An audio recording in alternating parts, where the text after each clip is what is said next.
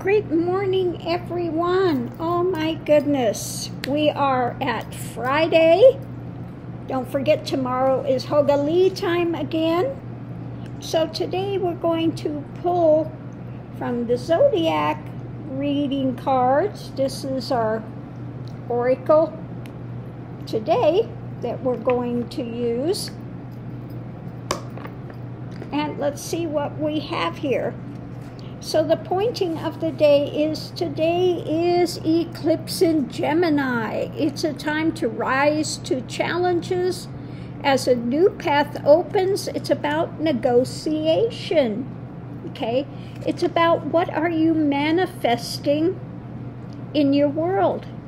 It's about the Tower. Now in this reading, I see the Tower as basically the ego structure. So what is it that you're bringing into your world situation? Time to look at it, because it's a time now for renewal. Do you like that one? Renewal, for having a bit more control. So what are we going to do to renew and have better control, something that's going to feed you? It's harmony, enjoying life with music, love, and romance. So look at what you're manifesting in your world, and it's time to bring in some more harmonious type things, and also bring it in with passion, okay?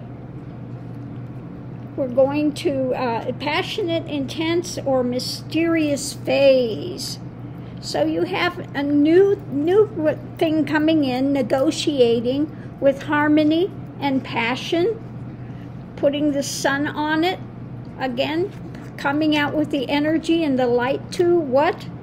Dazzle, to dazzle. So today is about, again, creating more harmony in your life, with passion, okay? And just look and see what you've been bringing into your life.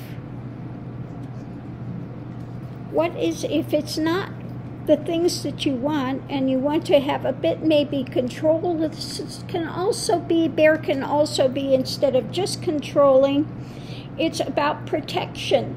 And the way you protect yourself is, again, through having more harmony rather than disharmony, fighting with things. Find a way that you can come into harmony with things. You know, it's the same thing when we're dealing with people. Don't look at what you are, the things that you are in odds about. Look at what you can come together with. Look at the things that you can actually agree with, and start there. So again, it comes back to harmony and passion and negotiating what it is that you want. And you know, so important to have harmony and passion in your life. Be passionate about, and if you're not passionate, then find something that you can be passionate about. Because if you're in harmony with things and you're passionate about it, it's not work, okay? Then it's something that you are enjoying and that you can put your full attention and intention into to move forward, and you will be much happier in your life if you can do that. So time to renegotiate. Things are moving. Now we know that we're coming up with some that we're going to be going into pretty soon, very water cycles, which can be very emotional, can also be psychic.